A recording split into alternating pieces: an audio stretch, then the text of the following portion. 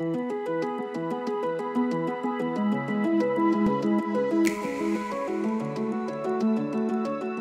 hardest bit about being homeless is, say you're sitting on a crate on the side of the street, you'll see about 100,000 people walk by you and not even notice that you exist, and I reckon that's the hardest bit.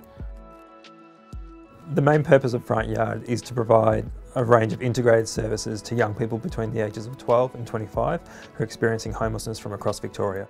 Melbourne City Mission's Frontyard Youth Services has been the leader in the provision of homeless services for young people since the late 80s. We've been working with thousands of young people each year who come through our door who are experiencing homelessness for a range of reasons, be that family violence, family breakdown, or experiencing significant trauma. I couldn't find housing because I was in a domestic violence type situation in my house, and I was trying to find other accommodation but it wasn't working. So I eventually found myself on the streets because I didn't know where else to go at the point in time. My housing struggles didn't really start until I got exited from the system at the age of 18, and I was homeless on and off from then. When I first came to Frontyard, the staff greeted me friendly. They tried to get a gauge of what my living situation was like, my relationship with my peers and my parents.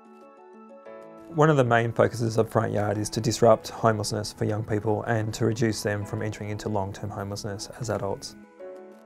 Frontyard addresses the issues of youth homelessness by having a fully integrated service model which incorporates social workers, youth workers, lawyers, nurses, allied health therapists, music therapy, play therapy, a whole range of services that are there to work alongside a young person to help them deal with whatever they're presenting with. Even though we might be working with people who have had some pretty awful things happen in their lives, I think particularly in this age group, there is always that chance that you've got a greater chance of being able to make some changes in their lives that may allow them not to remain firmly entrenched in homelessness for a long time. Some of the common mental health issues that we see are young people coming with multiple diagnoses that they've picked up along the way, which is really confusing for their understanding of themselves and what's happening for them, but then also for future treatment planning. Or they're coming to the service with really complex needs and presentations but have never ever been assessed or diagnosed. Frontyard's been around for 30 years now and has learnt over the years as to what is needed for young people who are experiencing homelessness or rough sleeping.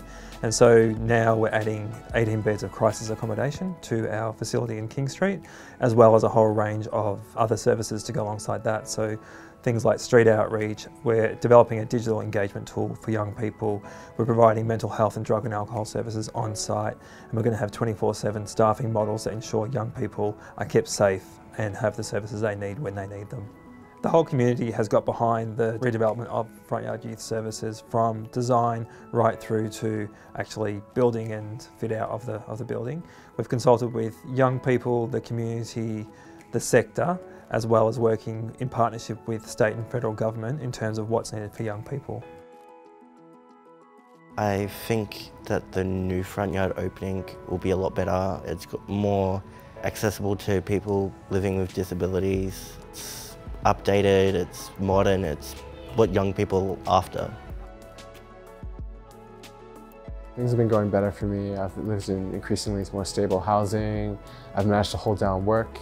And in general, my life has just improved exponentially. I've wanted to be a youth worker since I was 16, and I'm currently studying a Cert 4 in youth work at RMIT in the city. I came across Frontyard a few years ago when I was in my 20s. They've helped me out in immaculate ways. They've actually got me into some form of employment with my youth ambassador stuff. When I was homeless, they helped me out getting accommodation. They helped me out with my legal aid and everything. They are so good. I'm very excited about the future. I'm very excited about what we're doing, and I'm very excited about the services that we get to provide to young people.